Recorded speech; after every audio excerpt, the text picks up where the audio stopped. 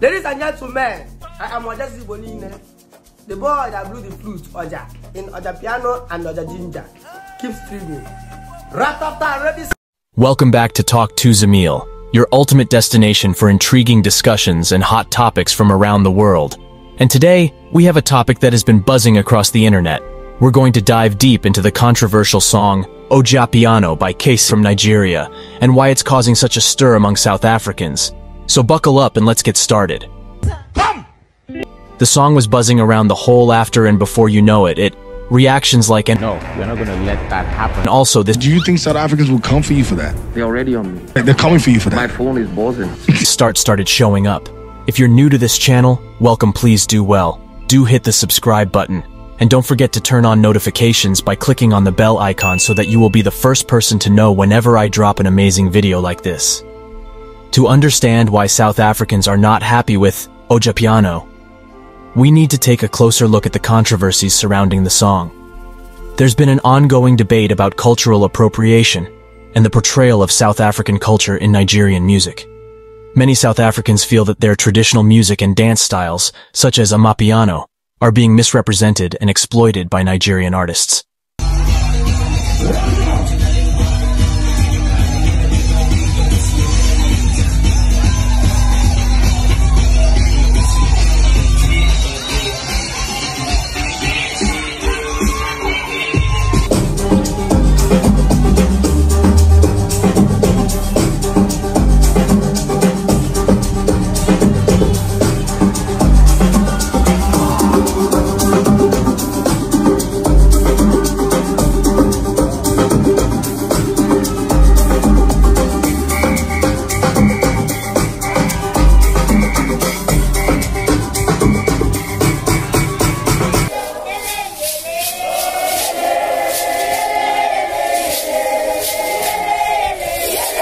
As we can see from these vibrant clips of South African traditional music and dance, amapiano has its own unique identity and holds a special place in the hearts of South Africans.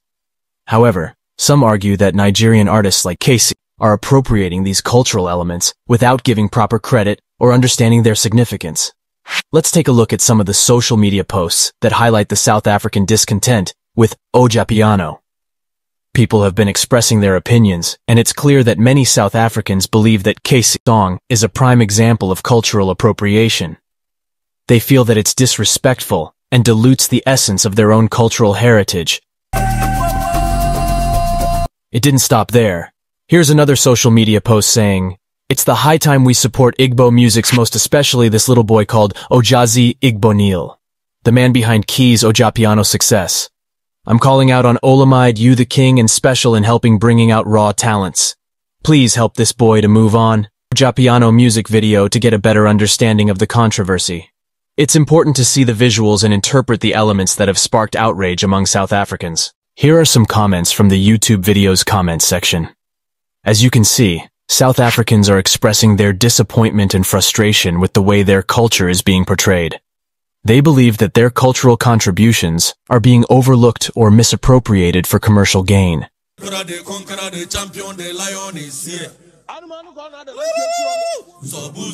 So, where does this leave us? It's crucial to have a balanced discussion and explore both perspectives. While some South Africans are voicing their concerns, others argue that music should be celebrated as a universal language that transcends borders. Come to my face. In fact, there have been successful collaborations between South African and Nigerian artists that showcase the beautiful fusion of both cultures. These collaborations promote unity and understanding, which is what music is all about. To shed light on the other side of the argument, let's take a look at some positive comments on social media that support the idea of cultural exchange. Some fans believe that through music, we can appreciate and learn from each other's cultures, ultimately fostering a more connected and harmonious world. In conclusion, the controversy surrounding OJAPIANO by Kcee from Nigeria has sparked a heated debate among South Africans. While some feel that their culture is being appropriated, others emphasize the importance of cultural exchange through music. As always, it's essential to listen to different perspectives and respect diverse opinions. And that wraps up our discussion on why South Africans are not happy with OJAPIANO, Kcee from Nigeria. It's a complex issue that raises questions about cultural appropriation and the impact of music on society. I hope this video has provided you with a better understanding of the controversy and encouraged you to engage in constructive conversations. Don't forget to like this video, subscribe to Talk to Zamil for more thought-provoking content, and hit that notification bell so you never miss an update. Until next time, stay curious and keep the conversation going.